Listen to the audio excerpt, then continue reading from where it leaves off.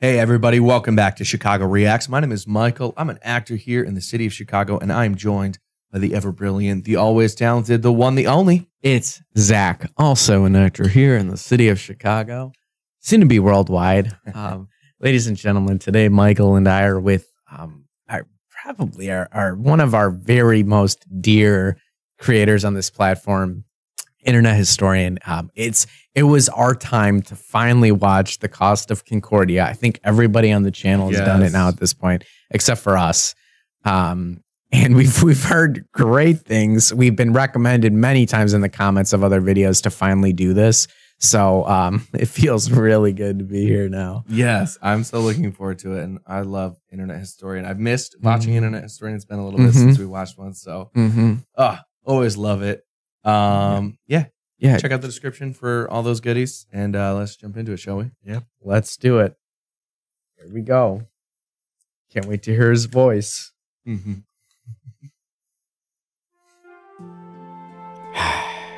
Costa Concordia, ship of dreams.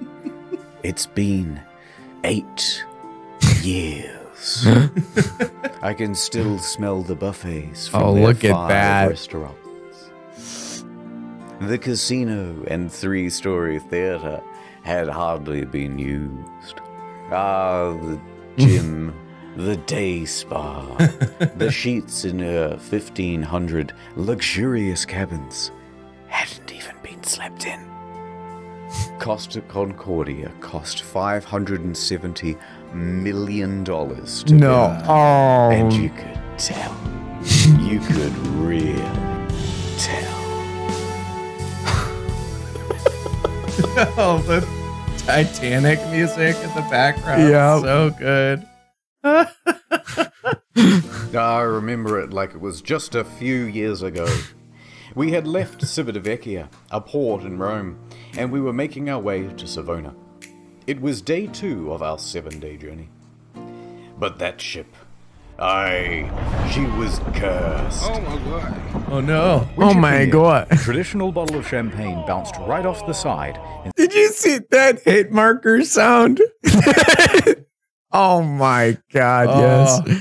All right. Instead of smashing. A bad omen. But I'm not the superstitious type.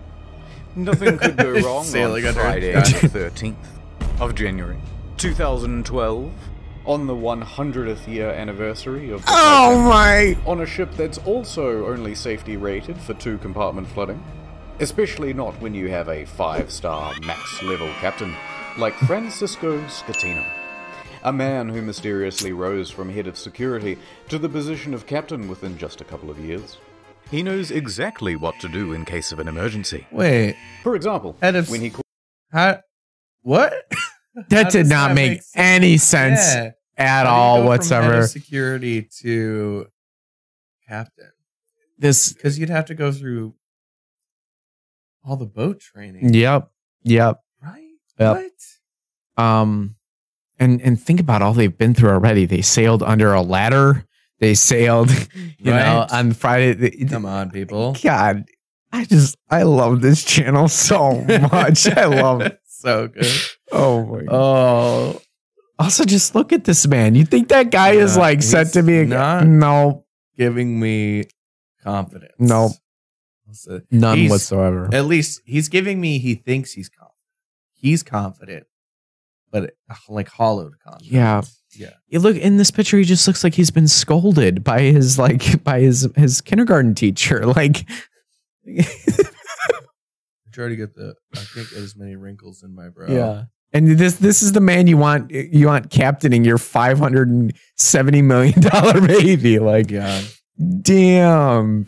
This is going to end very well. I have very high expectations for this 7-day cruise.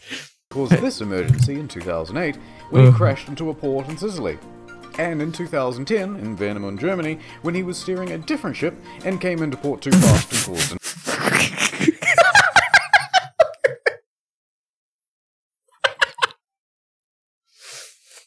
What? There's no footage here. Here's a scene from Speed 2 Cruise Control. Like, that is so funny. Another collision. I've got a good feeling about this. So let's set the scene. It's a beautiful evening. People are having fun on the slides, drinks at the bar. Antonio Magnotta is playing piano at the restaurant. Martin the magician is setting up for his show. And the ship is setting up for a little detour. It's called a sail-by salute. Basically, you get real close to the shore and honk the horn. The locals hate it, but the customers love it, and it's a tradition. Scatino, the captain, comes into the dining hall with the lady, Dominica Samorton. Remember this face, because you'll be seeing a lot of it later. Scatino eats his dinner with her, and socializes for a little while. Then he, Dominica, and the maitre d' finish up and excuse themselves. They're heading to the bridge. It's time for that sail-by salute. This time, they're going to get closer than ever. Just 1,500 feet from the island of Giglio. And how are they going to determine this distance? Well, of course, the captain is going to eyeball it. Apparently, it's not an uncommon thing to do. Scatino turns to the little bong is so good. All the little details. Oh man, I also love the running clock on the top right. It really does add this like level of tension. Like this is happening in real time. Like oh, this is so good. Oh my god. the fella steering, his helmsman, Jacob Ruslibin. First interesting tidbit. Costa Crociere has hired Jacob from Indonesia at a rock-bottom price, and he's a bit of a newbie to the job. In fact, his profession hitherto, a painter and a cleaner.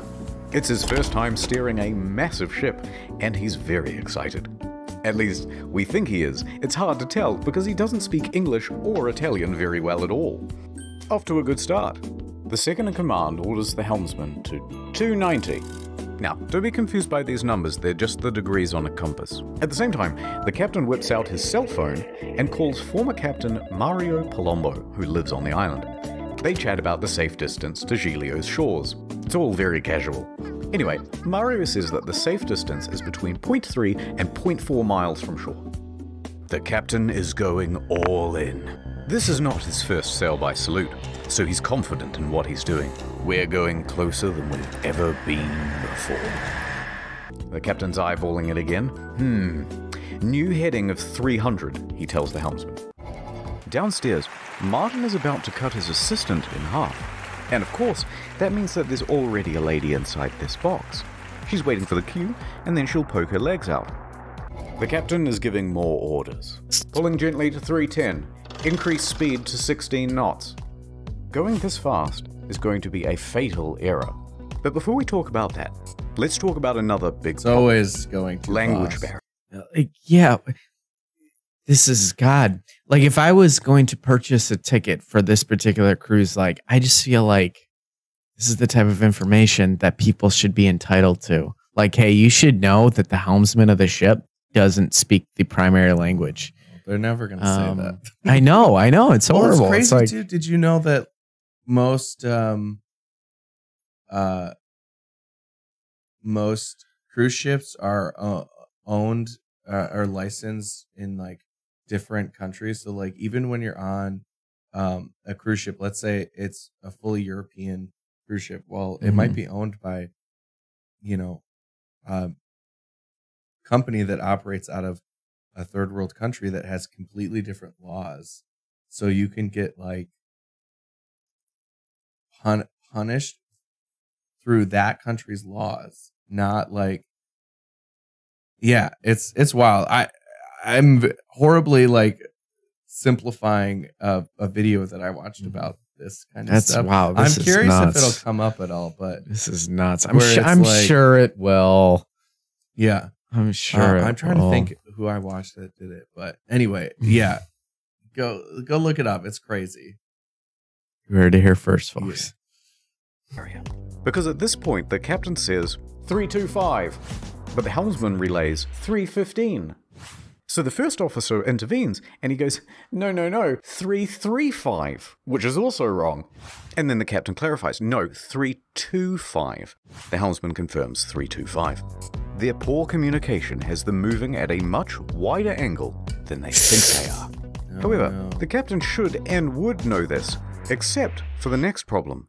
complacency about procedure.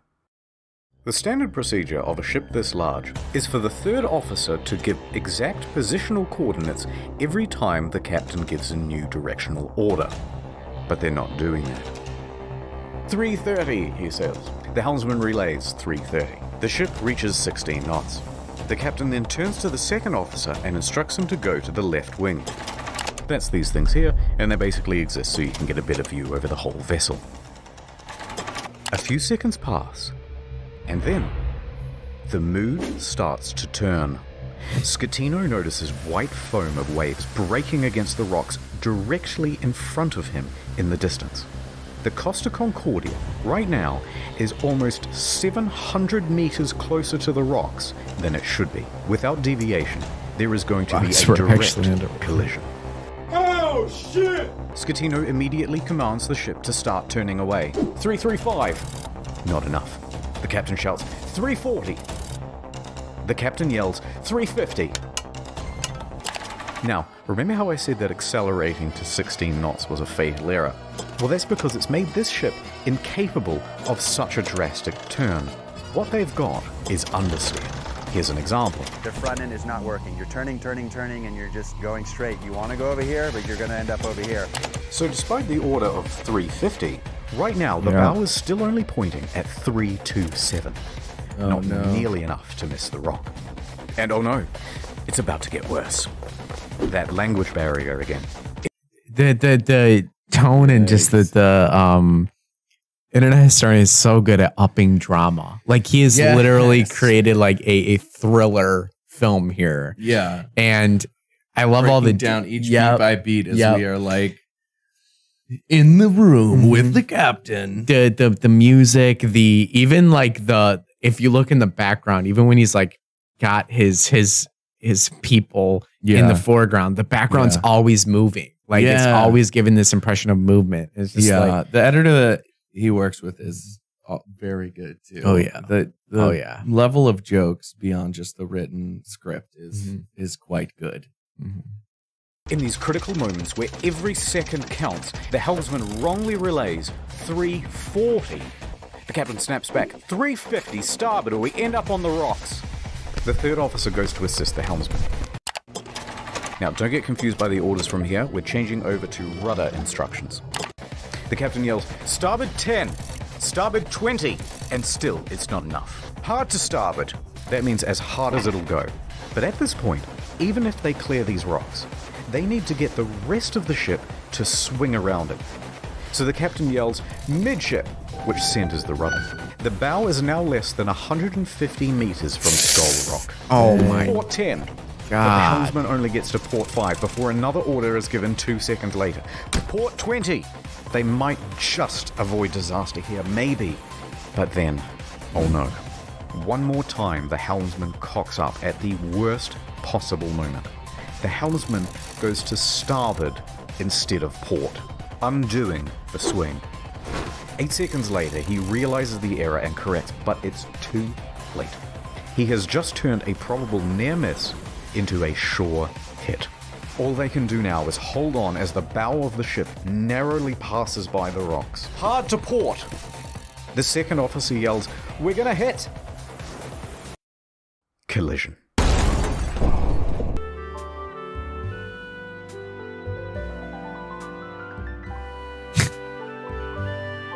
Dang.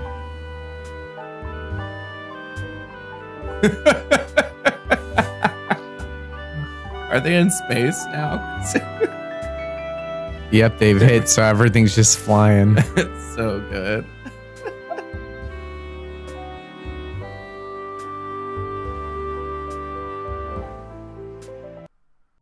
Downtown, Nordtown. Ooh, we got a noir investigation. Oh, here we go. Never win. Gonna drink all by yourself? Somebody has to. I hear you're a man who's good at It's finding so folk. ridiculous. I know. So many people do not like Nordman. I think it's Kelsey. I think Kelsey doesn't like Nordman. Oh no, really? And and I'm just like, oh no. I always look forward to Nordman. I know. And he's hitting us with the Nordman early here. I know. Like he really left us on a cliffhanger there. I know. What's going to happen? Man, we've got so much. There's going to be massive fallout. Yep. Oh, it's going to be thrilling. Can't wait. Oh, we got to see what happens. I'm many things. I'm looking for this fella. I got to find him. It's breaking my little heart. I'll see what I can do. I have contacts in thousands of servers in dozens of countries across the globe. And just like that, she was gone. Yo, internet historian, calling. reach out. We'll do your other voices. We will. For your other characters in this world. And we'll do it for free. Well, or you could pay us. But no. I mean, it would be to be featured on his channel. Yeah, that would be pretty cool. We'll do it. I would fly to London to come collab with you. Sometimes when you follow a case, it follows you back. NordVPN can protect my online data. But who can protect me from myself? When they said this job gets easier, it was just another lie. Forensics found his password spread all the way down the block. In a perfect world, we'd all use NordVPN. But I guess this isn't that kind of story. I took the brakes off my car. Man like me never really learned how to stop. Shut the fuck up. I took the steering wheel out too. I let the road take me where I'm supposed to be. That's right, Toots. Your husband's dead. Merry Christmas.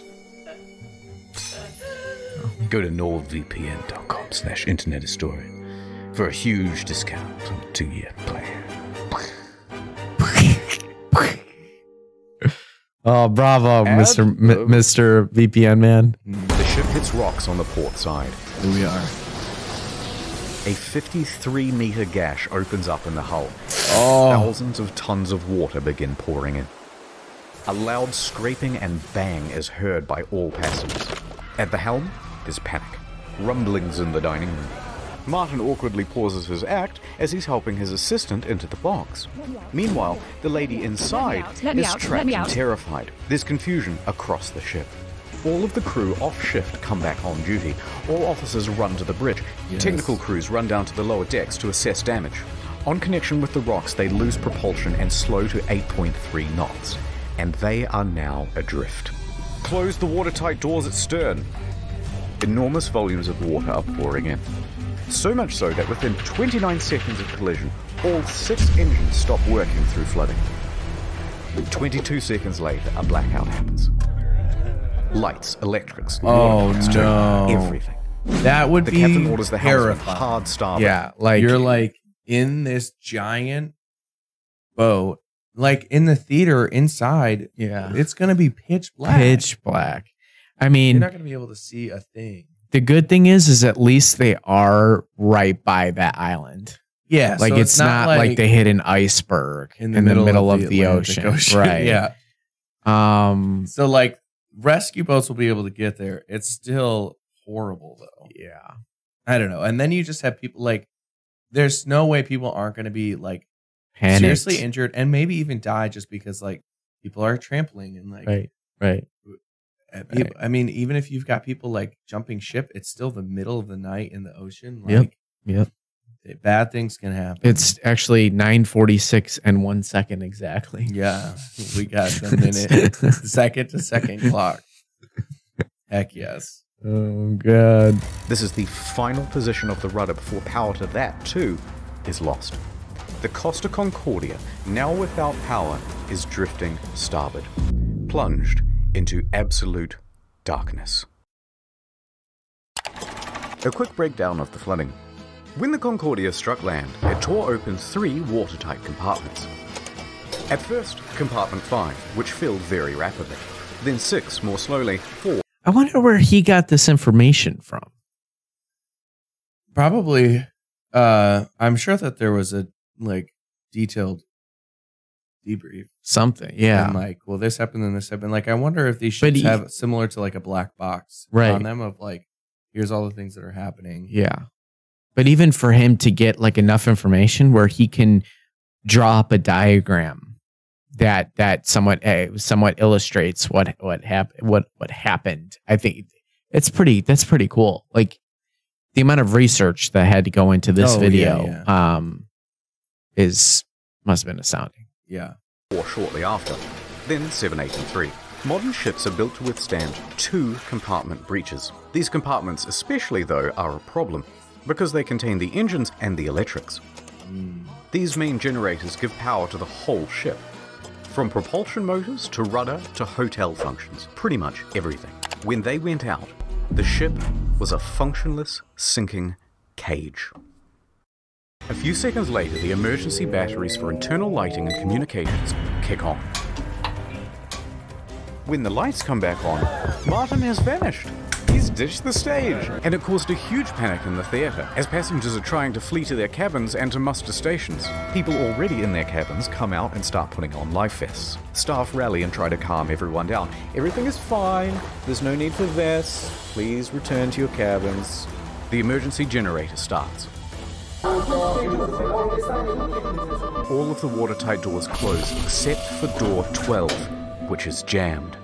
The captain calls Pilon, the chief engineer, as the ship begins to list on the port side. There's water coming in? Yes, there's water. But where? The engine room. But a lot of water? Yes! There's water, you can't go down. Let's go down the other side. In a moment we'll start the pumps, I'll let you know. In the theatre, the whole magic box apparatus slides right off the stage and falls into the crowd, further increasing panic. On the bridge, an announcement is being prepared. They are going to lie to prevent a panic. Let's just say we have a blackout. The deputy chief engineer enters the engine control room. He confirms to the bridge that at least compartments 5, 6, and 7 are flooded. Announcements are made. On behalf of the captain, to inform you that due to an electrical fault, which is currently under control, we're currently in a blackout. Our technicians are working to resolve the situation and will inform you of developments as they occur. Thank you for your attention. Coincidentally, at this same time in the restaurant, they're playing My Heart Will Go On, and it's very much No way. The captain calls the costume. No way. Ferrari. He tells the crisis unit that they've hit a rock. No way. That is hilarious. You gotta be joking. I'm sure it was not hilarious in the moment, but that's insane. That is insane. Oh man. That they're assessing damages and that they are also in a blackout. The crisis office says to reverse the ship up onto shore. Well, how are you going to do that? You don't have power to the rudder, let alone the engine. You know, hoist the sails? Anyway, around this time, the wind direction creates a starboard list, and the ship begins to turn anyway, drifting right back towards the shore, which is a very good thing because you want the ship to end up as close to shore as possible. A panicked passenger senses that something is off. This isn't like any electrical problem that she's ever seen. Plus, there was a massive crashing noise and now the ship is tilting. So, she contacts her daughter in Italy. The daughter then calls the police, and the police call the harbour master. While that goes on, a conversation between Pilon and Ambrosio. The diesel is not starting. The captain asks the engine room, but where have we made contact? Thinking that the incoming water can be reduced. Captain, here everything is lost. The electrical panel, everything. They're saying at this point that the ship is going down. The captain calls Roberto Ferrarini again. Actually, 2 compartments have been flooded, but don't worry, the ship's stability isn't in danger. Wrong. Passengers begin going to muster stations on their own initiative. The cruise director says, "We have a lot of people at muster stations that I do not want to fall overboard. Do we make an announcement to tell them to go to the lounges?" Bozio says, "I think that's best."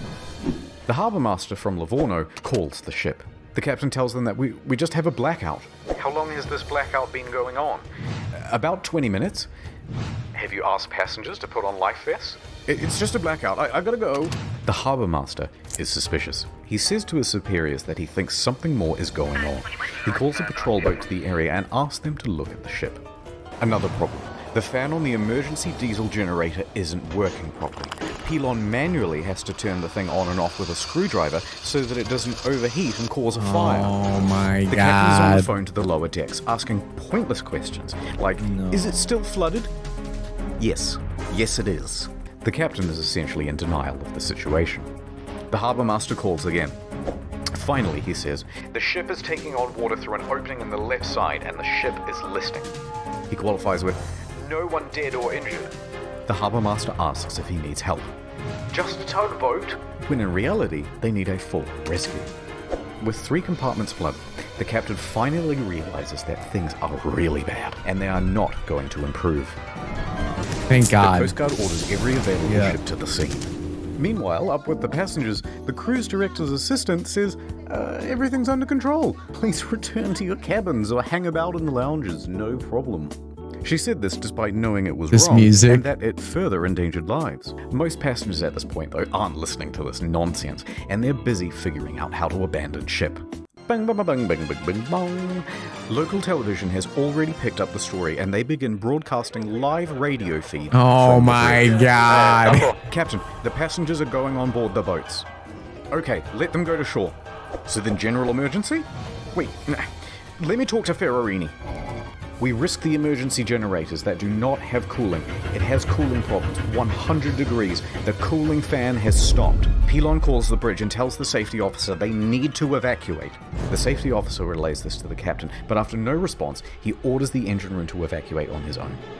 The captain says, no, stay. We're leaving. So what do? General emergency?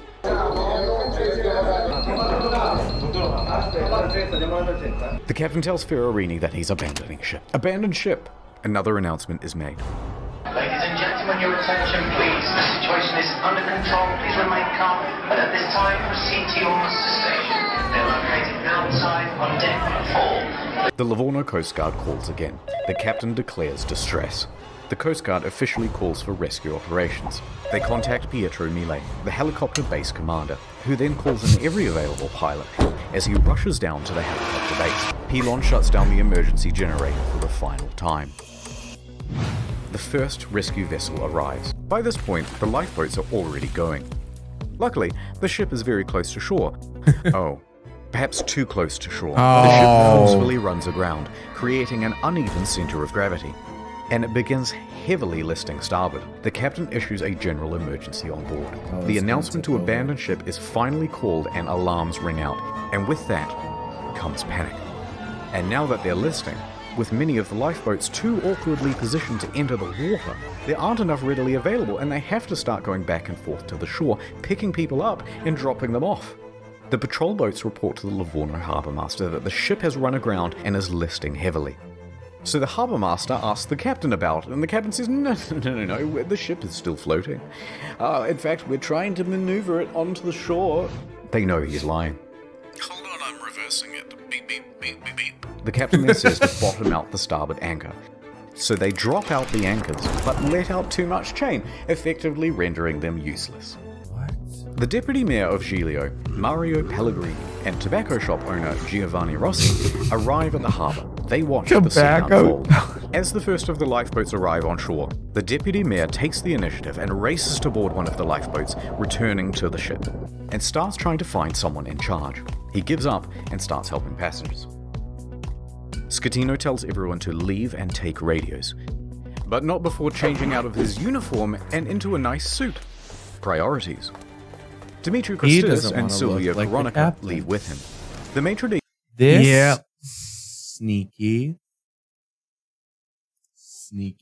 Well, I mean, his career, his life is, no matter what, everything is over for him. Oh, everything. It's not even his first crash. Yep. Dear God. Oh, dude does not take his job seriously. He just likes, being the center of attention. Yep. He likes putting on a show. Yeah. Ugh. He and Sir Morton both get out of there. By this point, approximately 300 people are still on the ship. Mille reaches the helicopter base. The first helicopter, a slow-moving Augusta Bell, was already rising from the tarmac for the hour-long flight south. Oh my God. Bozio is the last crew member left on the bridge, coordinating evacuation. He then leaves to help passengers board lifeboats. The bridge is now abandoned. And then, the ship's black box stops working. Apparently there were technical problems with it. That means, from here, things are going to get a little foggy in detail. A while later, rescue helicopters arrive, but they're struggling to find the ship because they're expecting it to still be well above water. Passengers are scaling down the port side by ladder as lifeboats return to pick them up. That thing is so messed up. Oh my goodness. What? It was no joking, amor.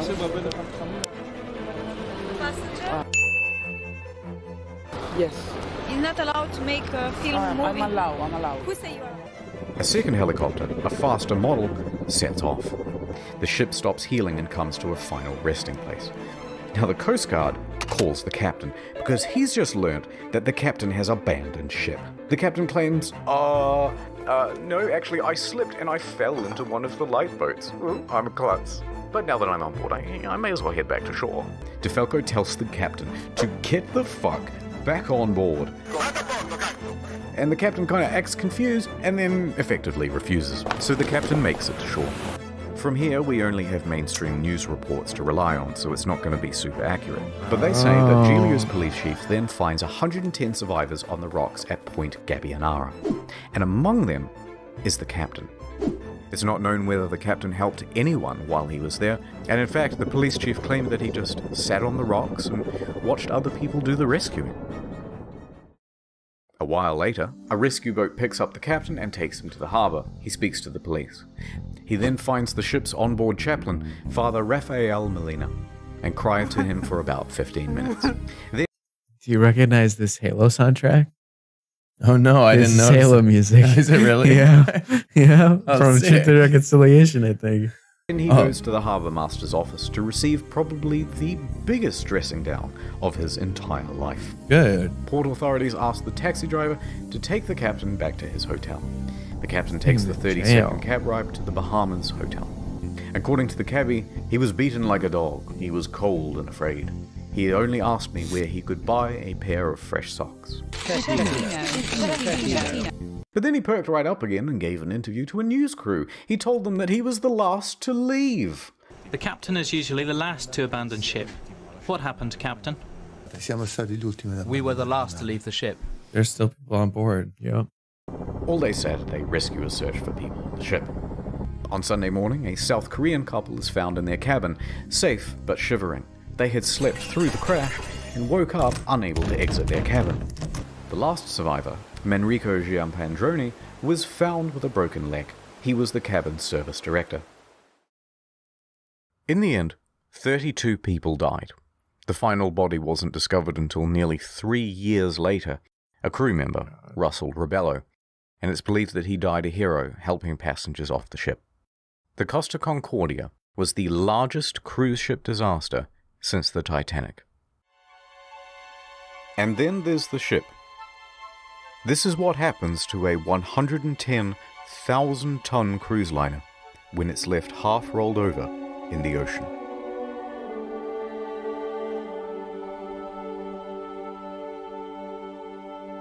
Oh my God. I didn't realize that many people died.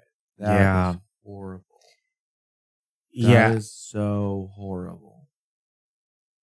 Yeah. That like makes me furious. Like I was already like, this guy's an idiot. This guy sucks. I thought it was going to be. I thought it was going to be one of those situations where like everyone's maybe one person tragically passed away for some reason or fell into the ocean and drowned or something like that. But I didn't realize it was going to be that 30 people. Wow, that is horrible. Oh my. Oh. Hopefully there's a little. I mean, bit of look at how much left. Like, there's got to be a trial or something. I wonder if. Yeah. I wonder what he gets. Like his charges are because that's insane. Yeah.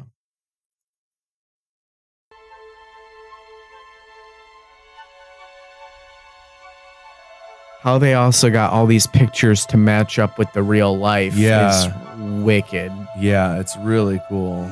Also, how did we not hear about? Like, did you know about this before the ship? I remember hearing about this. I'm trying to remember what year this was. Right, I think it was 2012. Yeah, I think I remember hearing about this. I literally know nothing about the Costa Concordia. So I think that's surprising. Yeah. Based on how big of an event this actually was. Well, how much did the cruise line industry pay to keep this hush hush? That's where my brain goes to. You know?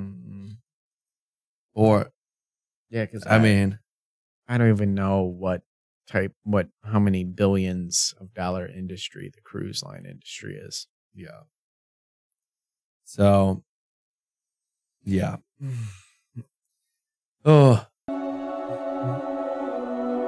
I know. Halo. Now you hear it, right? Now I can hear it. I mean, these images are so fascinating. Yeah. I'm curious too how they got it up. Yeah, because they had to it had to get upright first, and then fix it. Well, I wonder if they somehow sealed the hole and then pumped all the water out of it and then taxied it. Yeah, I don't know. That apparatus or whatever it was that looked like it was being used to holster and bolster it up. Mm-hmm. God. Yeah, the amount of money that would have been involved too in this crash and salvaging the ship and having to get rid of the wreckage and oh my God. Yeah. Insane. But this isn't the end. It's just the halfway point. Yeah. What most people know is that the Costa Concordia had crashed, many dead, and that the captain abandoned ship like a coward. But there's a whole veritable spaghetti of details to untangle. Let's dive in. There they are. The deets. The deets. That's so funny. Oh.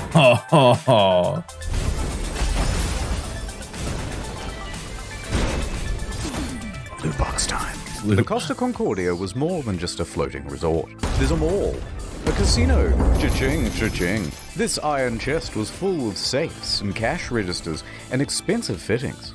And there were plenty of gamers prepared to sneak by authorities and try their luck in the hot zone.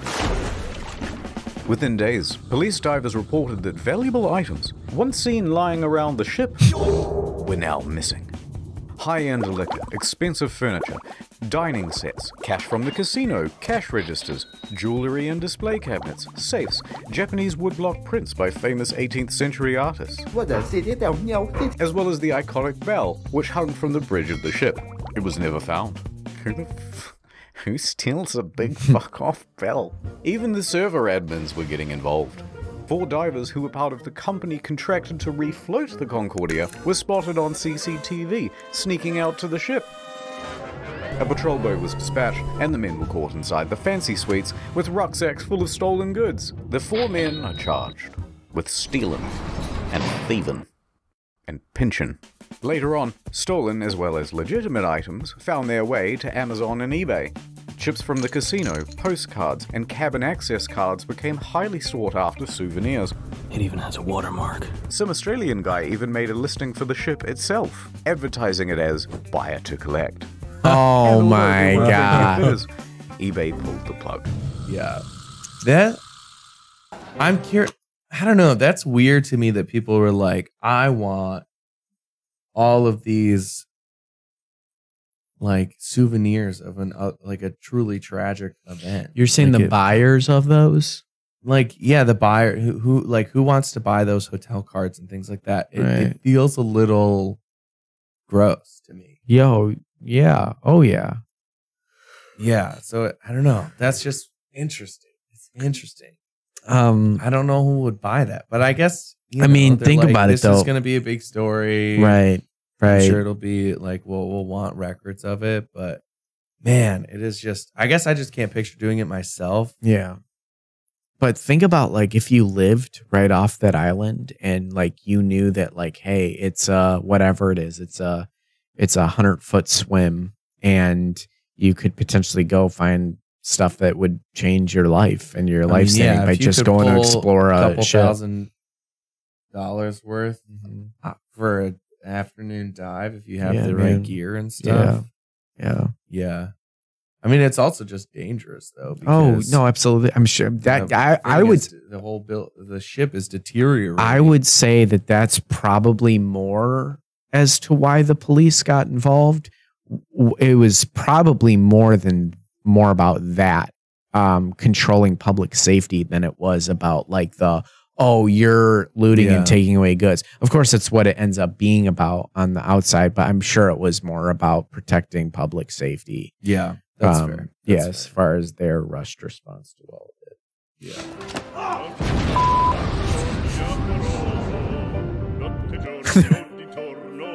I know you want to see Scatino go to jail, and we'll get to that. But first, we have to talk about someone else. Dominika. Oh, yes. Yes.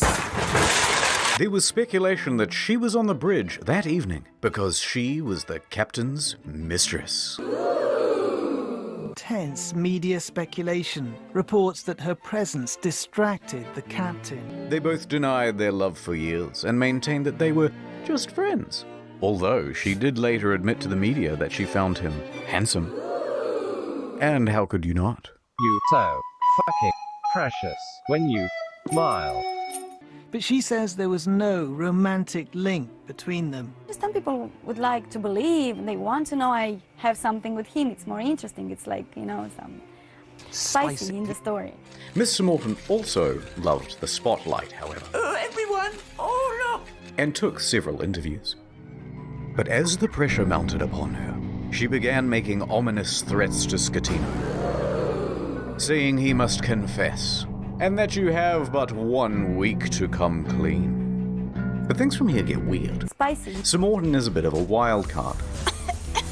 In a subsequent interview, she claimed a helicopter came to the ship well before the other rescue craft to take away a package.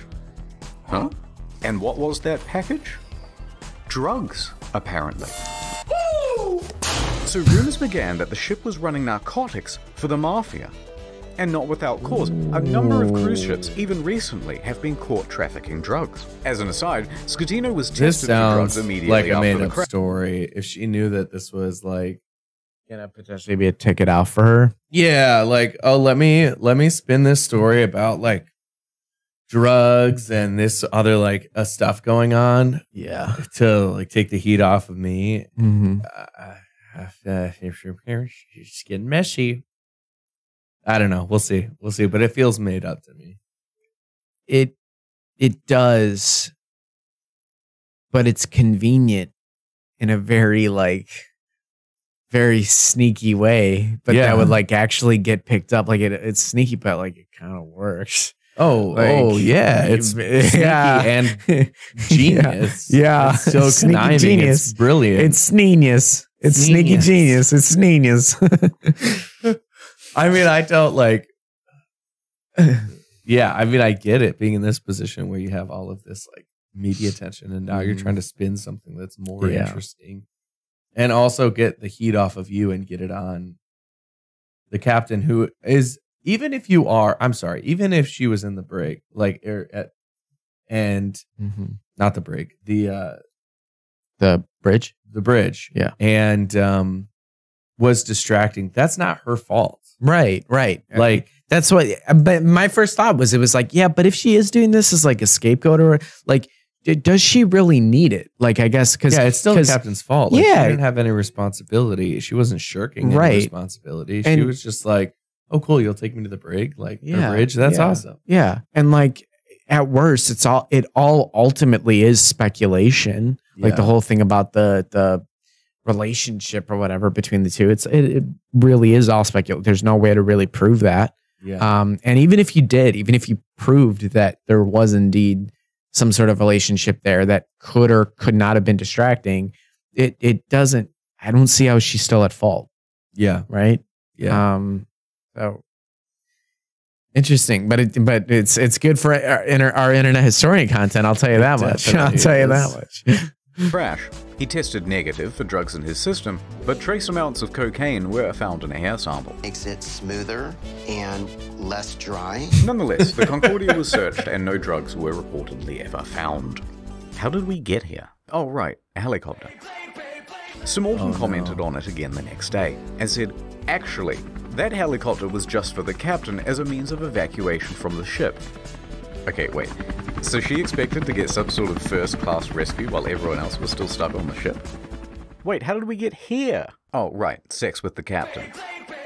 Divers were quick to head to the captain's cabin, where they found Miss Sir Morton's lingerie and other articles of clothing, as well as a makeup bag. The jig was up, but they continued denying it. Sir Morton mostly faded from international attention until she was told to appear before the court to present witness testimony. The judge pressed her to be truthful about their relationship, or she would be held in contempt. Either tell me the truth or shut up. So finally, she admitted it. Yes, I had a sentimental relationship with the captain. Stop. But now, stop asking about my private life. She was indeed the captain's lover. What is up, Trouble Alert Nation? Scatino cheated on his wife with C-Mortan. Oh my god! She and Scatino had been having an affair for several weeks. She also said that on the night she boarded, she didn't have a ticket. Ticket, please. And didn't need to pay, because nobody questions you when you're the captain's lover. Naturally, she gave another confusing interview after leaving court. I want to say that today is the second time I die, because the first time I died in the night of the crash with my psychological brain and problems. And today I died the second time because, of course, people find out something that I try to hide. Subsequent to the trial, she used her fame in Moldova to become a political activist, often appearing on television and radio and in articles covering protests, accompanied by pictures of her being arrested by police.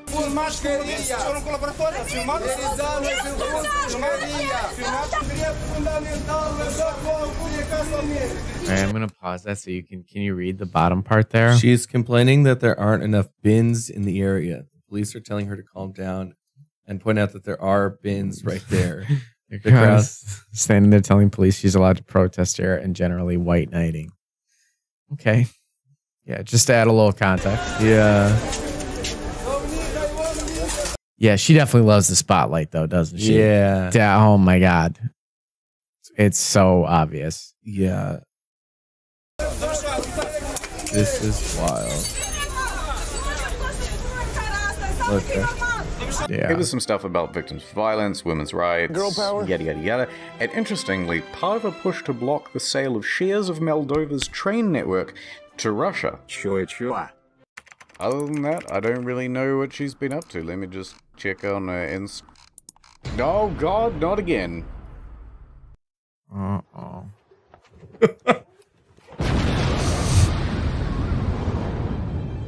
Here we go. Here we go. Several civil suits were quickly lodged against Costa Crociere, and their parent company, Carnival Cruises, immediately saw a share drop of 23%. That's it. Don't beat.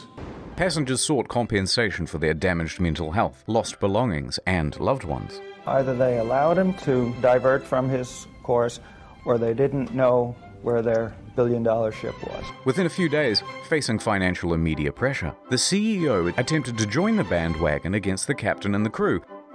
That was not the ordinary route that the ship was taking at the time, and was not only taking, but the time the ship was... Claiming that the ship was not approved to deviate from the route. But that wasn't true. Approval isn't required if the ship is deviating by less than 15 miles, or that it was against company rules. Also untrue, because investigators found that they didn't have any rules about deviating route, and they tacitly encouraged sail by salutes. Now, in response to the civil suits, Costa Crociere offered passengers 11,000 euros each as compensation. That's kind of small. 11,000 euros, about $14,000, is the minimum compensation under international law when a ship is abandoned. This was to reimburse them for their tickets, as well as any costs they accrued in having to unexpectedly travel home early. And that was supposed to release them from everything and anything that has to do with this accident. I cannot ask for more than this. A lot of passengers, understandably, were not too happy with this deal, and they refused to take the money. We think the offer is an insult.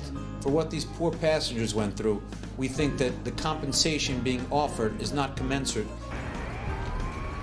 Well, think about it too, because all those passengers were people with incredible amounts of money. and resources and valuables. And so Well, I'm just saying, imagine the legal team that collectively all those passengers could put together.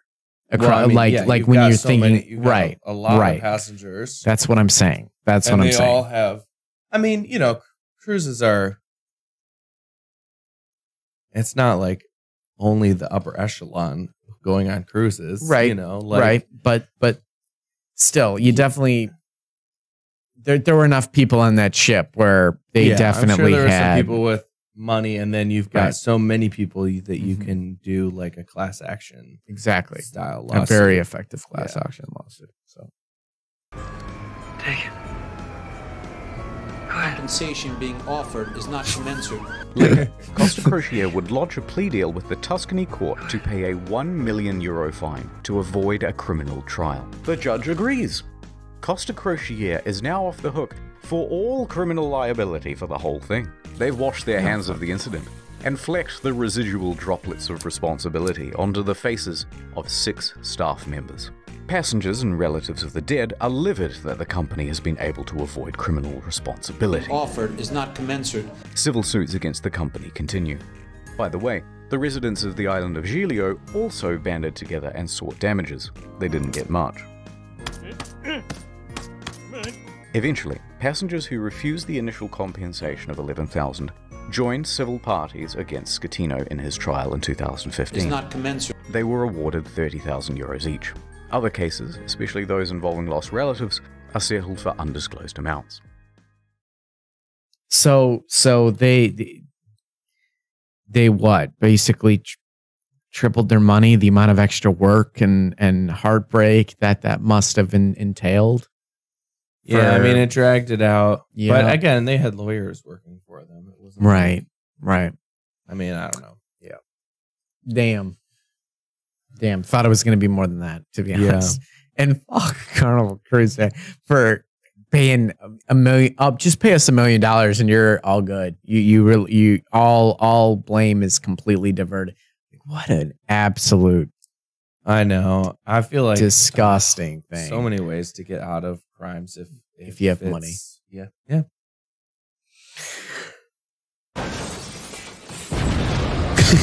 Explosion. New York attorney Peter Renee traveled to Budapest to represent 6 real survivors of the disaster. At Renee, we personally work on every case. And we'll work harder than anyone to get you the most money possible in the shortest amount of time. And while on the job, a 7th case cropped up via email. An elderly woman, Alona, said, "Help me, Mr. Ronai, for I have lost my daughter, Eva, and my 5-year-old granddaughter, Roxana." So Mr. Renai agreed to speak with her. Oh my However, God. there were some inconsistencies in her story. Neither Eva nor Roxana were on the passenger list. Odd, but Costa is known for having stowaways. Gotcha, bitch. Still, Mr. Renai was suspicious. They wouldn't cheaty old Petey, would they? Renai inquired further about why she was on board, especially without a ticket. Cheaty old PTA. Oh my God. I love internet history. I do It's too. so The amount- good. oh my God. Lona said, "Well, I don't know, but you should ask her boyfriend. Zolt Horvath. He'll know all the details." I'm up all night. I'm going crazy, he said. But Mr. Renai was still suspicious. Because then she asked, "How much money do you think this is worth?" This is a huge red flag, Petey. In 20 years of doing this, you've never had anyone ask about money. Why now? So Mr. Renai hired an investigator and sent photos around of the missing girl. The next day, the phone rang. Ahoy hoy, it was the boyfriend again. Look, there's been a bit of a misunderstanding and the child isn't missing at all. And then he claimed he was confused because he had done too many drugs the night before. Oh, okay, can I speak to the daughter then? At first, he was refused. So Renai said that he'd have to file a missing persons report to the police if he couldn't. The boyfriend relented. That night, Renai met with Zolt and brought the police with him. He speaks to the granddaughter and asks her if she's seen Mum. Yeah, I saw her today. Oh, really? Yeah, we went to the park today and we went on the swings. Oh no, the jig was up. So the mum walks into the room sheepishly. It's a miracle! And the story changed again. Okay, I'm not dead, but I did injure my leg when I jumped from the ship. And then I immediately flew back to Budapest. Although don't worry about checking my leg because there are no visible marks or injuries. Oh, Petey, I'm beginning to think they weren't even on the boat. Also, it turns out this lady isn't her mum, it's just a neighbor. Eventually, Renee managed to make the pair confess. And then they said, hey, we haven't done anything wrong. We haven't taken any money. And in the end, it looks like there'll be no criminal punishment for the scam, because Hungary, a former communist country, has no laws against insurance fraud on the books. The law firm that never sleeps, call 1-800-6647. Please, they are no, actually sir. very good lawyers. That is nice. Oh no. Ow. Ow. Mario, would you teach me some Italian? Oh, of course. Get back on board, for fuck's sake. Okay, thanks.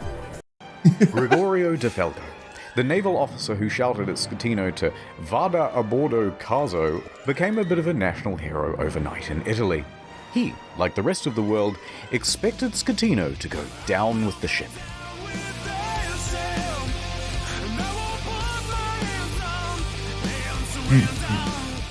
And when the captain chickened out, De Falco was there to admonish him. And when he stopped answering the radio, he called him on his cell phone to continue putting him on blast. When the captain first reported just a blackout, De Falco didn't believe the story, and immediately began preparing a rescue effort, which likely saved several lives. His actions were applauded by most Italians who were tired of their public servants being corrupt and avoiding responsibility. Accordingly, shirts sporting "Vada a bordo caso" were being printed by the end of the week, others setting it as their phone's ringtone. But then, in September 2014, without warning, De Falco was transferred to an admin role in the Coast Guard. Hear what I said? You've been demoted. De Falco said that he had been passed up for promotion, that he had also not been told which admin office he was even being transferred to, and that it all effectively cancelled 10 years of his career. De Falco was tres furioso, and there was public speculation that it was owing to bad blood between himself and Admiral Delano, his former boss. His status among the public overshadowed his superior in many ways. On the other hand, his boss said, no, it's part of a normal career progression for naval officers and that he must show more maturity and professionalism to advance his career. Now, it's hard to know what's true in office politics, so let's leave that alone. And anyway, in 2018, De Falco said "Buenas noches, ya later" to the Italian Navy to become a politician. In March that year, he was elected to the Italian Senate, serving as a member for Livorno. He still serves there today. I'm the captain now.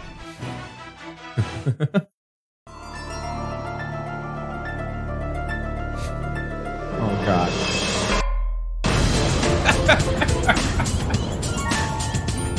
So good. Jail The day time. after the disaster, Schettino was taken into custody by police and underwent questioning.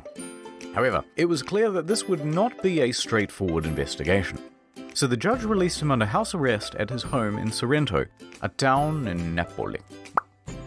By July of that year, the house arrest was relaxed and he was allowed within this general area.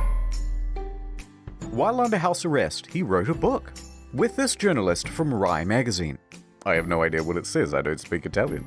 But goddammit, he must have some kind of charisma going on, because there's been a lot of speculation in the press that he had an affair with her as well. You can't keep getting away with it! Hold on, I got it. Not content with abandoning his ship, this dude is determined to abandon his wife as well. So, Schettino and 5 others are facing criminal charges. Straight away, everyone lodges a plea bargain with the court. And all of those plea bargains are accepted, except for Schettino's. And the condition of everyone's reduced sentences are that they must provide witness testimony against Schettino. He touched me. Ciro, Jacob, and Silvia were all given suspended sentences. Roberto and Manrico are able to opt for community. So the helmsman with the English problems went to jail. That's yeah. Well, they all went. Yeah, that's like. I mean, it was just such it's a just an bad everybody cocktail. loses. Yeah, like, it wasn't good. But again, to me, it all comes down to like the captain being right. So it should be the person that promoted him to captain. It should have been the person that let him be captain that should have gotten in trouble. Like, yeah, I don't know. He just seemed like a show off, and he seemed to be like, it all comes down to him. I mean, even if some of the other decisions were made poorly, like, I don't know. It just seems really weird. I don't know. I think I kind of get it. But yeah, I don't know. Here we are moving into the final 4 or 5 minutes here. Community service or house arrest. Not a bad deal. A good deal. A good deal. And that meant that Schettino was now all on his own. Ciro, the first officer, was the first to give his testimony. On the witness stand, he claimed that Schettino was distracted by his mistress and other guests on the bridge. Oh my God. That there was confusion over who was in command. Then it was Jacob's turn. And he said, Lamau XD, because he didn't actually bother with his testimony or his reduced sentence. He just fled the country. It took authorities 12 months to eventually track him down on the outskirts of Jakarta. God. And when they said, "Oi, we still want that witness testimony," he just scalped again. And he hasn't been found since. After that, Ferrarini gave his testimony, then look, we don't have time to relitigate the whole trial, so let's just go straight to the verdict. Guilty! Schettino was found guilty of multiple manslaughter, causing a shipwreck, abandoning ship, and lying to authorities. He is sentenced to 16 years and 1 month in prison. But wait, there's still the appeals. The appeals trial begins. And the verdict on the appeal? Surprise! Rejected!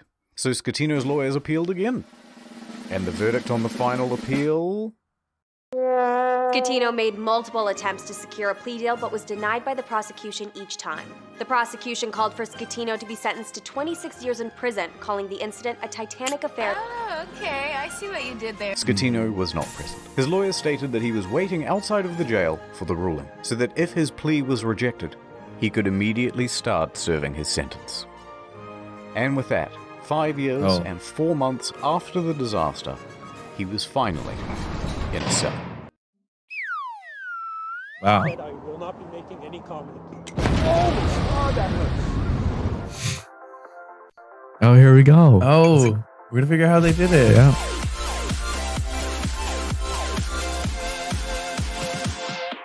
The salvage operation was enormous. It took over 2 years and cost an estimated $1.2 billion. Beginning in early 2012, they first spent 2 months pumping fuel from the ship's tanks. At the same time, they had to pump seawater in so that the balance wasn't affected and the ship didn't slide around. Yeah. In early 2013, a platform was built under the ship to prevent it from falling further. Sponsons were then attached to the sides of the ship and cables attached to the underwater platform. The sponsons were then dragged underwater and opened up to allow the ocean to fill them. The ship could then roll over properly. By late 2013, the ship was upright once more. Dang. The sponsons were then attached to the side of the ship to help keep it balanced. It now rested partially above water and crews could walk around safely. By July 2014, the water was removed from the sponsons and compressed air was pumped in to lift the ship. Dang. And she was ready to cruise again. This time to a port in Genoa. It was a 4-day towing journey to the docks where a 2-year process of dismantling and recycling would begin. That is insane. That same weekend of the towing, Schettino was busy. He was the guest of honor at a white party on an island in the Bay of Naples. He appeared on the front page of a local newspaper, flanked by 2 of Italy's most eligible bachelorettes.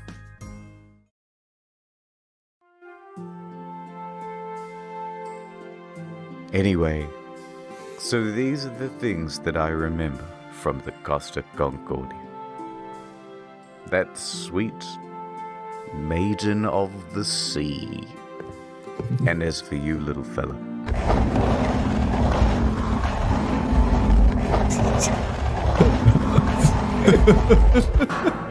well, it's time to return you from whence you came.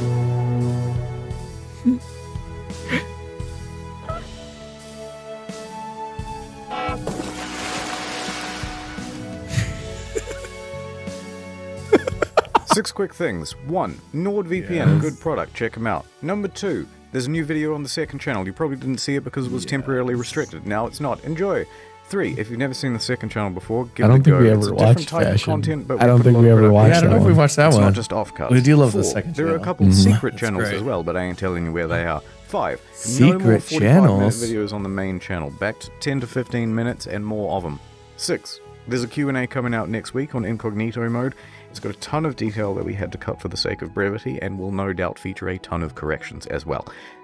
That's it. Oh, sick. Thank you. Oh, maybe we'll have to jump into that one if y'all like this one. We'll jump into that one. Yo, that was insane. That was so well worth the wait. Oh, it was so good. I'm so glad we finally got to experience that. It's kind of a long time coming for Mike and I, and yeah, just another brilliant display of incognito of internet historians' brilliance, aka incognito mode. I'll fill that in.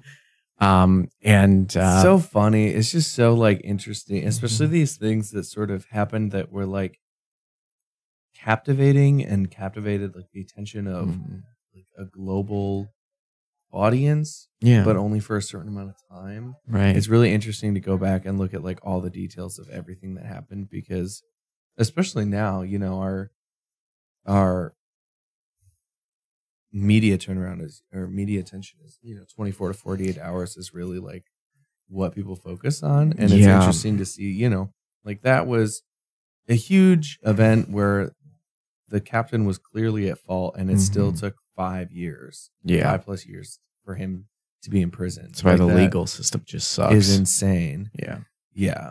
So yeah, I think it's fascinating and really, really cool. So I thank you so much for suggesting this video. Glad that we finally got around to it. And always love Internet Historian.